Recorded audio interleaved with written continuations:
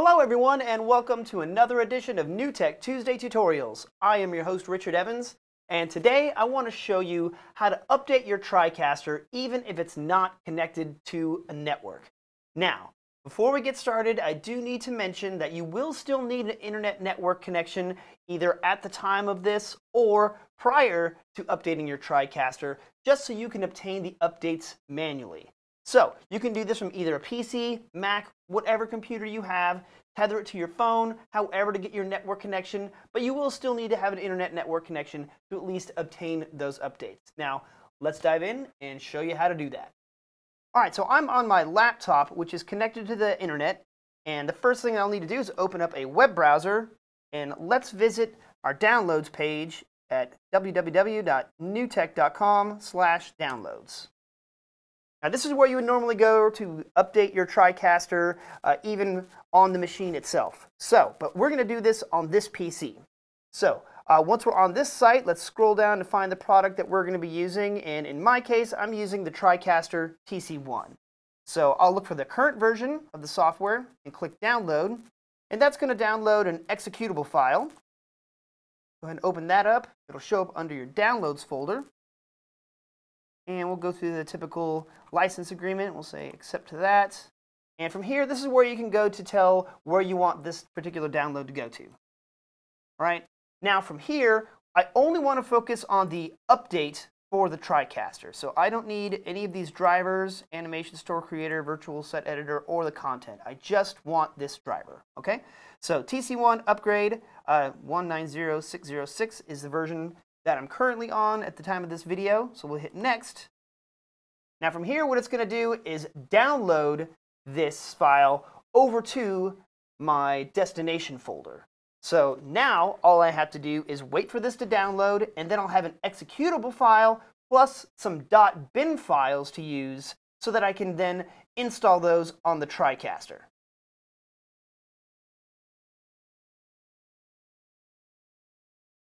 Okay, now that the download is complete, let's navigate to where we've downloaded those files.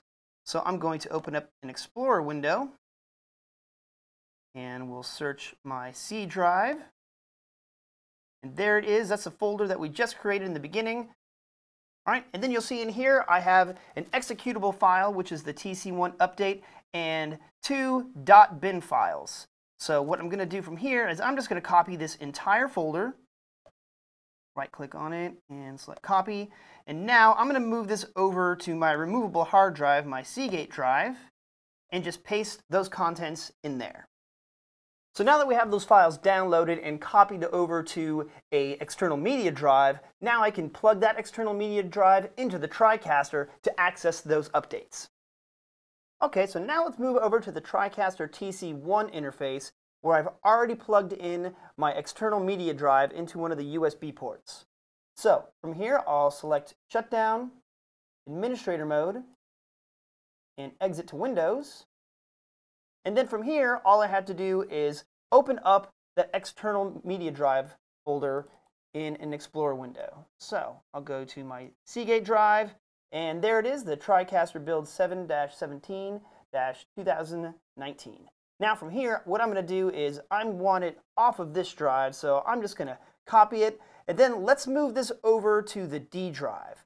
Now, a reason why I want to put this over here on the D drive is because if ever we need to restore the TriCaster for some reason, then the C drive is going to be overwritten completely. So if we want to hold on to this particular update, I can throw it onto the D drive or my E drive, so that way I can access it later on. Just a little important safety tip. Okay, and now from here, all I have to do is just open up this folder and then double-click on this TC1 update.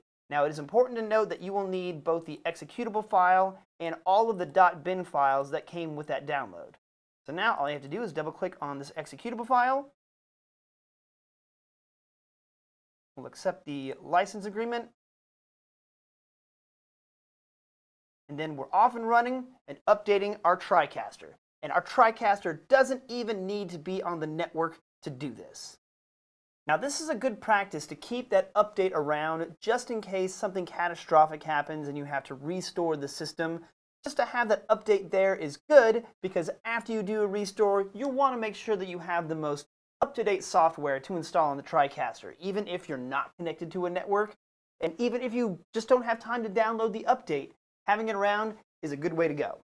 Now, if you like this tutorial but want a little bit more, make sure you go to newtek.com/demo for a personalized demonstration by yours truly, and I'll show you all the ins and outs of our TriCaster systems. Also, be sure to follow us and tag us in your Instagram posts at NewTek Inc. And be sure to subscribe to our YouTube page at youtube.com/NewTek Inc. for videos like this and more. Till then, thank you for watching, and be sure to tune in next time for another edition of NewTek Tuesday Tutorials.